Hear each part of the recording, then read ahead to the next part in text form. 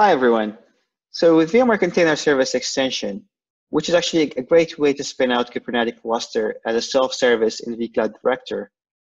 And the earlier version of it, we had a lot of cloud providers requesting to add a native user interface to it. Earlier versions before 2.6, you had actually to use the command lines to actually go and deploy Kubernetes clusters using the VMware Container Service Extension, unless if actually you acquired a third party that offer the UI into it. As of version 2.6 and higher now, we added the capability actually to add the user interface to vCloud Director. It's now natively a part of the VMware Container Service Extension. And in this particular video, I'm going to show you a quick demo of VMware Container Service Extension 2.6.1, a new UI, and a few other capabilities in there. If you're curious how to install VMware Container Service Extension 2.6.1, I have actually documented the full procedure in my blog at this particular URL. If you don't want to type this URL manually, all you have to do is actually, if you go to my blog, you can actually, if you go to my blog and just search for the name of the article, VMware Container Service Extension, you will find the post. At the moment, it's actually the first post in my blog, so it's quite easy to find and to use as needed. So you can actually easily see it. It's all the way done from installing the CentOS 8.1 till the end and getting the UI up and running. So you can follow that step by step, get ready and get it up and running for your demo, POC, or whatever need that you have with it. All right, that have been said, let's look at a quick demo of what the container service extension look like. So this is actually the normal UI interface of an end customer. Here actually I have a tenant, I call it CSA. And as you can see, this is the normal interface where you can actually normally use it to deploy your VMs and other services of vCloud Director. To access the container service extension, you have to come to is the more drop-down menu, kube container and clusters. Now, as you can see here, I already have one Kubernetes container cluster called test05 I have deployed from earlier. Now, if I wanted to deploy a new one, all I have to do is just hit the add button in here, choose which org VDC I want to deploy to, hit next. Then after that, as you can see here, the only thing I really need to supply is the name of that Kubernetes cluster. So I could call it test08. Now, the rest of the information is optional, but I'd assume in most cases, customers have some specific info they want to put in there. So how many worker nodes? I want to do 2 worker nodes. How many CPUs I'm going to have per worker node? I want to have 1. How much RAM you want to have? About 2 gigabit of RAM. Storage policy.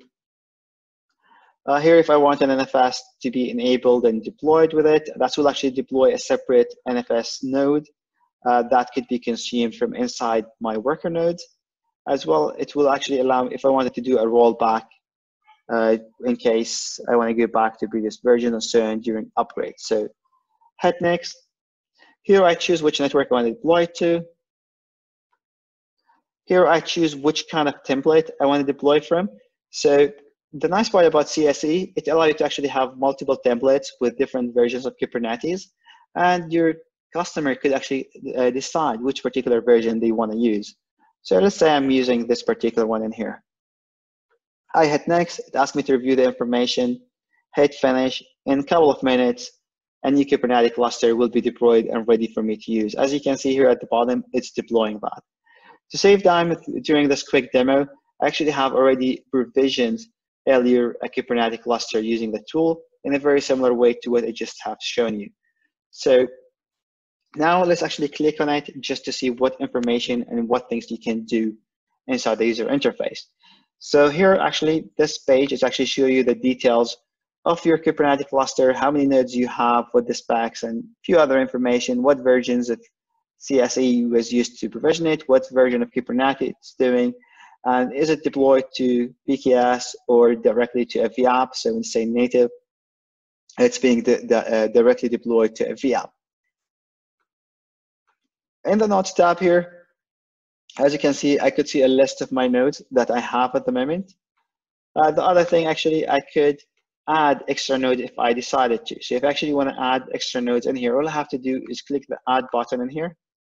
And it will allow me actually to go and add how many worker nodes I want to add. So let's say I wanted to add one extra worker node, one virtual CPU, how much RAM I want to add in there, what storage profile to use. Very similar to the interface of actually provisioning a new Kubernetes cluster. But this is just going to invoke and add one worker node to the cluster to kind of scale out my installation. If I hit finish, it will actually go and create an extra node in there.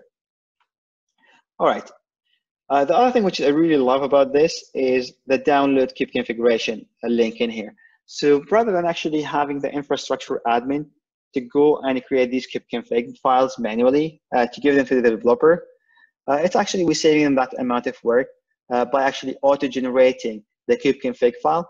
So the service admin or the IT ops of that particular tenant does not have to learn too much about Kubernetes or work with as much to be able actually to spin a Kubernetes cluster and provide access to the developer.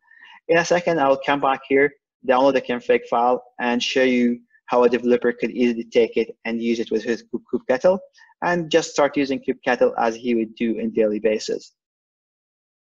Before we do that, though, let's actually show you another capability in the Container Service Extension 2.6.1, which is actually allow the end customer to upgrade their container service extension, their Kubernetes clusters. So the right window is here. So as an end customer, and as long as they have access to the VCD CLI at the service provider, they actually could execute commands to upgrade their Kubernetes clusters. So actually, before I upgrade my Kubernetes cluster, let's make sure I try to test and make sure what the upgrade plan or path available for my Kubernetes cluster. So I run this particular command in here. And as you can see, I'm running 1.16 in this one. So my next Kubernetes release version and upgrade available to me is 1.17. And if I decided to upgrade, all I have to do is run this following command, which is I'm not going to do in here, but it's just good to show that's what the command is going to be. The reason I'm going to do it, I want to use this cluster to demo in a second how a developer will connect to it. So rather my cluster here would be in the test 05, for example. And if I executed that, it will actually start the upgrade of the Kubernetes cluster in here. All right, meantime, let's look actually at downloading this particular configuration file in here. So as you can see, it have downloaded it in here. And now I could go and take that particular configuration file. Now I have decided on the folder where I want to have my configuration file in, and I added it earlier to my execution path. I have kubectl already installed in here as well. So actually, let me add this configuration file to it. All right, so I could actually change this to .backup. This is my old existing file. I'm just gonna keep it there. All right, so I'm gonna call this particular file now, which is the file I want to use with my kubectl as config test 05.yml. Okay, and that's it. All right, so now I have my new configuration file ready in here. So the next step I'm going to have to do, I'm actually using Windows in here, so I'm going to have to set my environment variables to use it. So I'm actually, in Linux, the command might be a little bit different, but for now, I'm just going to show that here. Just in case you need, all right, a second. So I'm going to set up my environment variable kubeconfig equal, and now I have to put the path to where I have put my config file, which is kubectl config. So as you can see, as you remember, that's actually where we have put the file in. And now this is actually not 01, it's kubeconfig 0. Okay, 05 is the one. I wanted. Let's just make sure we got the right one. Config this 05 YAML. Yeah, that's the right one here. So now I have, just to confirm that actually my variable was configured and saved correctly. Let's list it. As you can see now, my configuration file is the one is in that particular variable. So now, as that has been settled, now my developer could actually use kubectl freely, just as if he was using it anywhere else, as just any normal Kubernetes cluster. As you can see now, I could execute kubectl and try things. So maybe let's try a quick command in here to maybe create a pod for Nginx, and yeah, let's try to run that. Kubectl run -- image equal.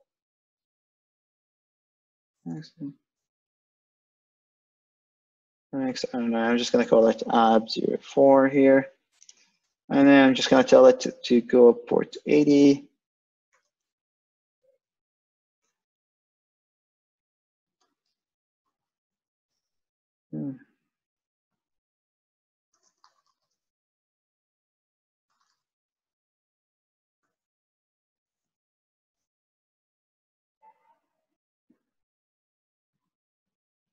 All right, so now actually the bot have created. So if I do kubectl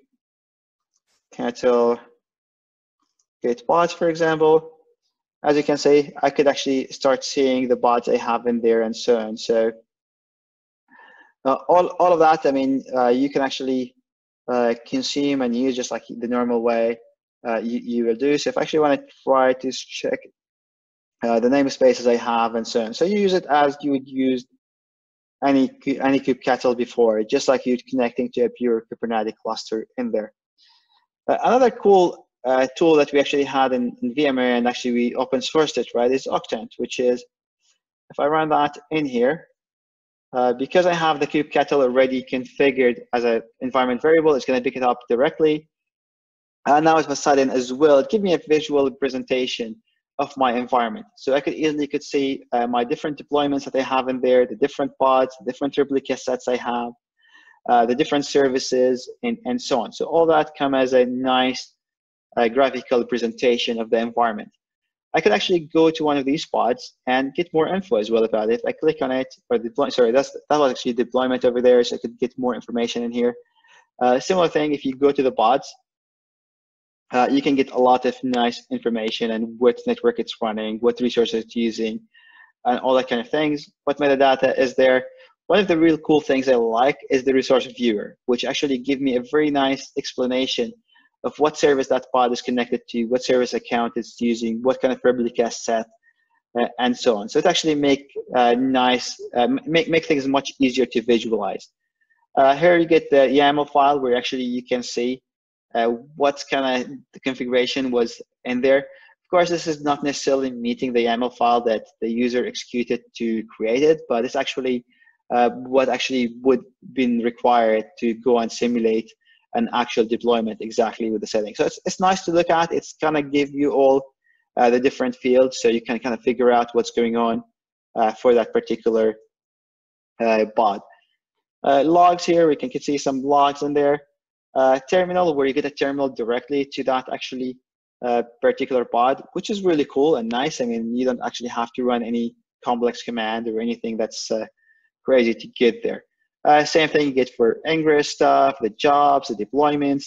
Very, really nice and handy tool to do. No namespaces, all that kind of things. So you can see all the namespaces in your environment and so on. So I like the tool very, very often, and I use it quite often just to visualize things in my environment.